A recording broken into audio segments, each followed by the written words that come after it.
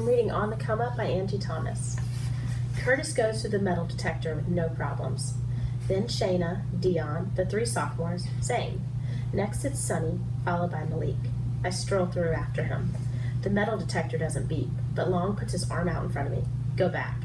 Why? I ask. Because he said so, says Tate. But it didn't beep, I say.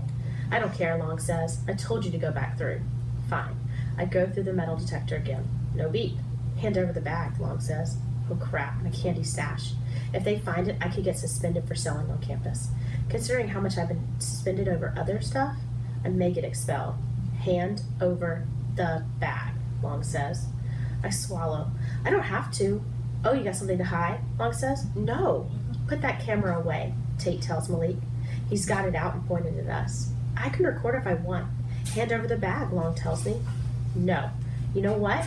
He reaches for my backpack strap, but I snatch it away. By the look that flashes across his eyes, I shouldn't have done that.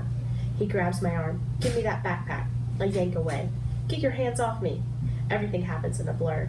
He grabs my arm again and pulls it behind me. The other one goes behind me too. I try to yank and tug away, which only makes his grip tighter.